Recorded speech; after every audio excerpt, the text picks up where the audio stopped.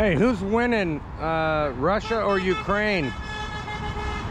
Because I keep hearing Putin is bombing civilians, and I keep seeing all the buildings he's blowing up, and I keep seeing a bunch of carnage.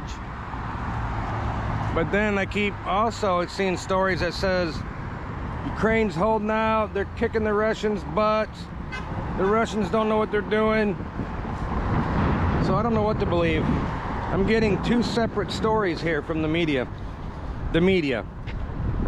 That their sole purpose is to lie to you anyway. So I'm pretty sure everybody might have an opinion out here on who's winning, but honestly, I don't think anybody knows what the hell's going on over there. I got some people tell me there's no war going on at all. Are there Nazis in Ukraine? If I do a video talking about Nazis in Ukraine, I think YouTube will pull it down. I'm not saying there is, but it's just weird. We should have freedom of speech here, talk about whatever we want. That's how it used to be in the good old days. Who's winning the war, Russia or Ukraine? Ukraine. You think Ukraine's winning? Yeah. What about all the buildings being blown up and all the civilians being killed and all this stuff? Russia has lost 10,000 soldiers. Wow. Yeah, yeah. Yeah, but who's telling you this? The media? I forget where I read that. It ain't the same media that said Hunter's laptop was Russia Probably, disinformation. Probably, yeah. It wasn't the same media that said Russia wanted Trump to win and helped Trump win. The media says that Russia wanted Trump to win. Well, they didn't invade Ukraine when Trump was in there. They did it when Biden was in there. So why would they want Trump to win? Yeah, well, because they see a weak president. Seems to me they didn't want Trump to win. Russia didn't want Trump to win? Why would Russia want Trump to win? Well, they probably didn't care one way or another, but now that Trump's not in there, they're going to jump on it, you know, because they see a wimpy president. A wimpy president that poops his pants. Yeah. You know, I got another question for you. Who is winning the war, Russia or Ukraine? I don't know. I don't know. What are the odds Putin uses a nuclear bomb on Ukraine or somebody else? 50-50? We've never been so close to getting into a nuclear war than we are right now. I don't understand why people ain't freaking out. Yeah, plus, we got the most incompetent people in charge. And if anybody's going to get us into a nuclear war, it's going to be these fucking idiots. I think that's the one thing that might be keeping Putin from doing it, is because we have a nincompoop idiot in charge. Oh, I think Putin can do whatever he wants right now because we got dummies in there. Sure, why would he want to ruin what he's doing? Who do you think's winning over there, Ukraine or Russia? I don't know, propaganda. I don't know. Well, you're like me. You know all this propaganda. Yeah. I can give you my opinion, but I know my opinion ain't shit because I'm basing it. Oh, shit. Here comes the COVID bite. It's COVID bite. COVID. Sir. That guy don't want to catch it. He's encapsulated himself inside his bicycle. He's protecting himself from the sun, you know? I wonder if he's ever caught COVID. It's Florida sun people. Brenda. Yes. Who's winning the war, Russia or Ukraine? Did I already ask you this? No. Oh. Who do you think's winning? Well, Ukraine's kicking Russia's ass. You think? Yeah. But I think they're all corrupt. And I think they're still playing wag the dog. Biden's playing pull the dog's tail. I told you that. Yeah.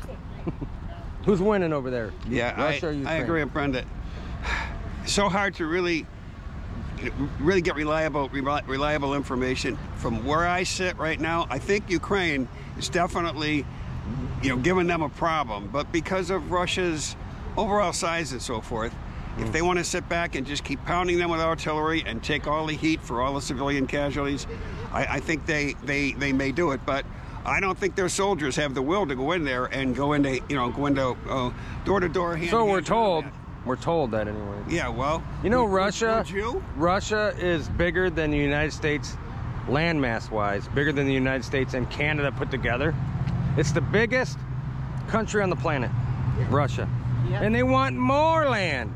Well, and if you listen to the general, they said the last thing you want to do is bombard a city and create rubble, because that's the best place in the world for urban fighters to then kill you. I mean, you just don't want to do that, and I think those Russian soldiers know it. Plus, I don't know if you heard this. I think it was retracted, but supposedly one of the Ukrainian generals or somebody said if they capture any Russian troops, they're going to castrate them.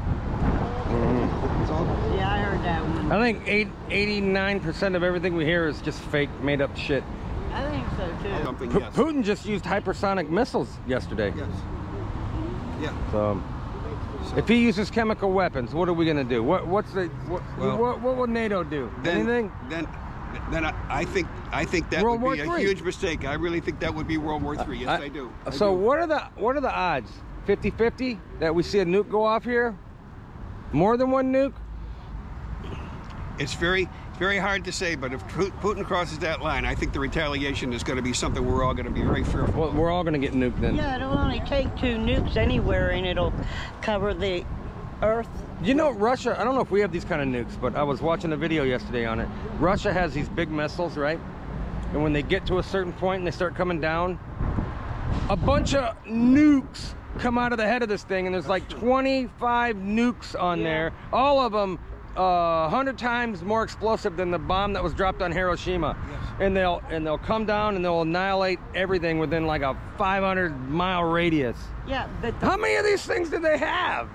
Well, the fallout. I've never heard of anything like that. Somebody said one nuclear weapon is all you need. That's why Iran is so dangerous. If they get one, they are a huge problem. Well, you know how many nuclear weapons Russia has?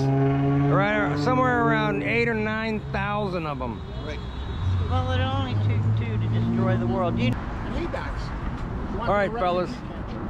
Who is winning this war, Russia or Ukraine?